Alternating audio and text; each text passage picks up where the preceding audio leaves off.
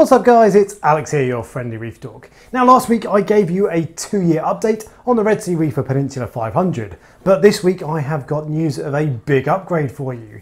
In fact, it's so big I'm doing a full unveiling. Now before I do that, I want you guys to guess what you think it might be, and then you can tell if you're right at the end. So put a comment in the section below and let's see if you're right. Now if it's your first time here and you want weekly reefing goodness, make sure you subscribe and hit the bell so you don't miss out on anything. Right, you ready? Let's have a look. It's a background. Now the question I get asked more than any other is why I don't have a background on my tank, and the single biggest criticism I get is that the tank would look much better if it had a background. So have I finally caved to public opinion then? Well, no. You see, this isn't a permanent background at all. It's actually a sheet of polycarbonate covered in sticky back plastic. On one side it's blue and on the other side it's black.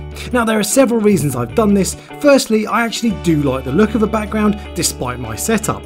So I wanted to see what this tank would look like with a background.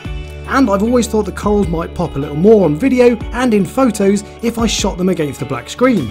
I also thought it would be a great opportunity to make a video that shows the difference between a black background and a blue background, with those being the most popular colour choices. So I'll do a video on that separately.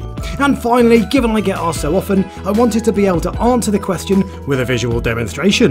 So having done it, what do I think? Well, I hate it. For a start, it's awful for reflections, so it actually makes video look worse, not better. If I spend time getting the angle perfect and blocking all ambient light in the room, it's not too bad, although it does look a little unnatural. But if I get the angle wrong, or for quick shots, all you can see is me and the camera.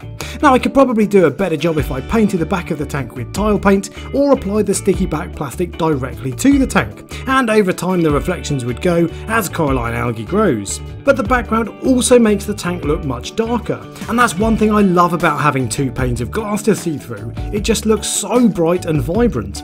I don't know how well that comes across on video, but it certainly comes across well in the flesh, and it looks noticeably better than tanks I've had before with black backgrounds. So apart from the blue versus black comparison, this is the last time you'll be seeing a background on my tank. So let me know what you think in the comment section below, and if you enjoy the video, don't forget to leave a like and subscribe for next week.